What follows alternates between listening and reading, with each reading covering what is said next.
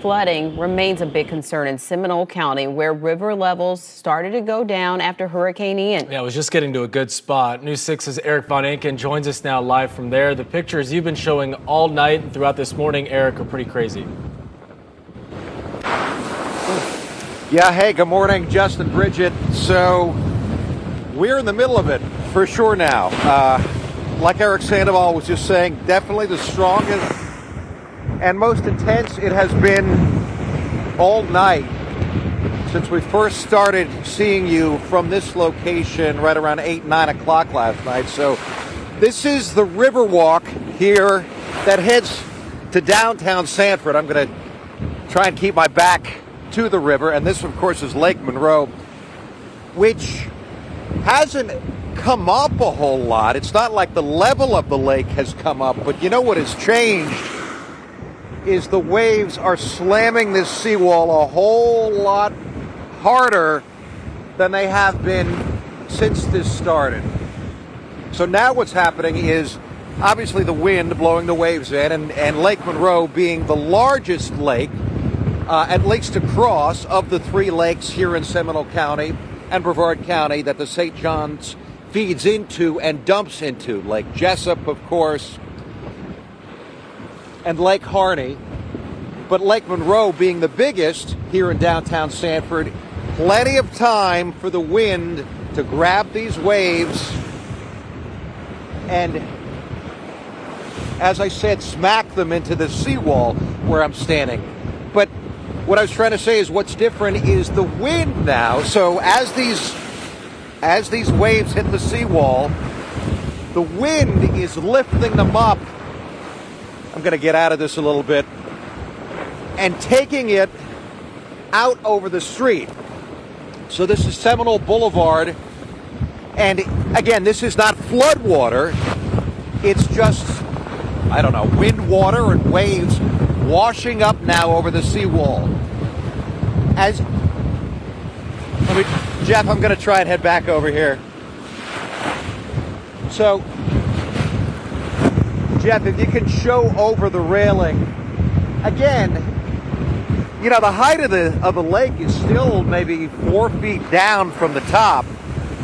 If it were higher, this whole walkway here, the river walk, and the street, Seminole Boulevard, would be totally underwater. But it's not. Like I said, it's the waves hitting the seawall and washing into the street. So, remember we talked about junk, a whole bunch of stuff flying around in the air? This stuff is just what's washing up from the lake. So remember a few hours ago there was this puddle of vegetation, I guess you could call it, that had ended up in the lake?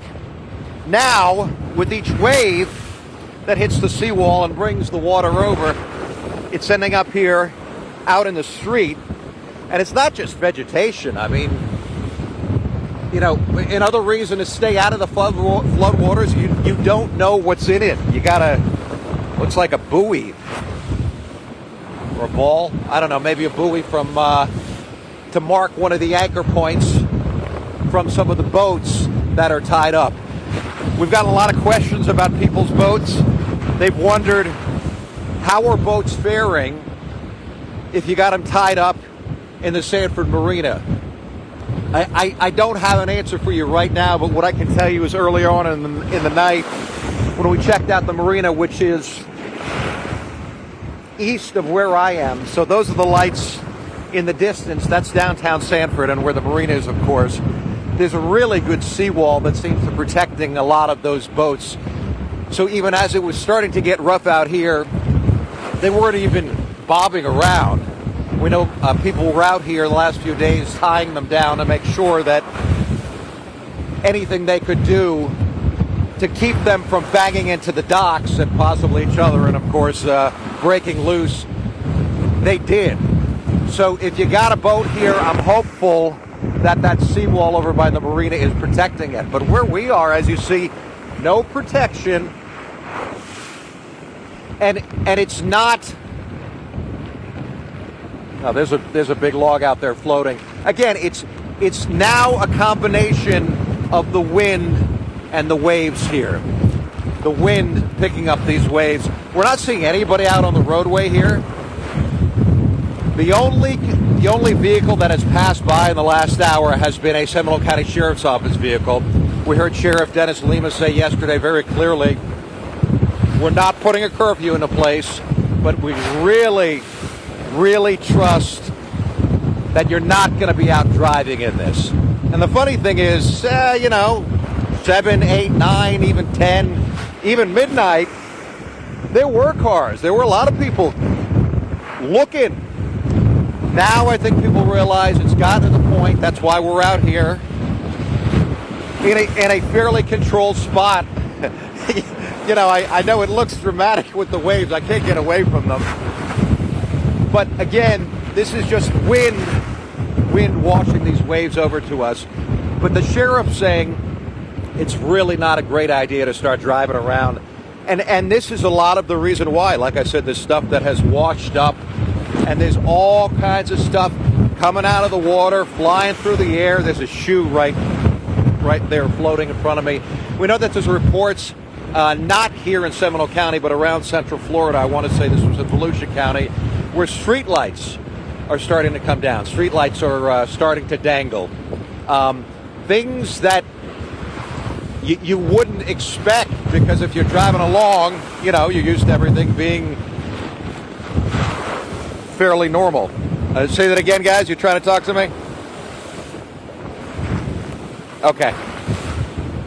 So back to the point of the curfew. The sheriff said there will be no official curfew, but he doesn't expect people to be on the roads. There are no one on the roads right now.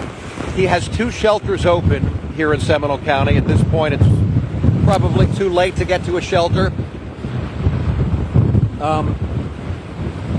But the reason for that as well is because as this water starts to come up here along the St. Johns, and eventually it will, once the rain starts to run off, the sheriff was very concerned about people not being able to get out of their houses and getting help to those houses. They have high water vehicles on standby, but Bridget, Justin, we don't know how high the St. Johns is going to get, how high this lake is going to get, because it takes days typically for the water to filter into the river and the lakes before we finally see what we're dealing with out here.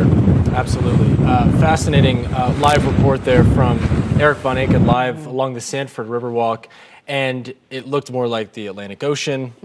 Hit those waves just rip against and over that seawall there. And he made a good point. He said, the sheriff was basically just imploring people not to go out. And I think if you just watch Erik's live hit right there, you're not going to want to go out. And all that water is being pushed into the downtown area. It's pushing up against the river, and that flood warning area extends from DeBerry all the way down to Lake Jessup. So that water has to go somewhere, and that's why they don't want people out in it.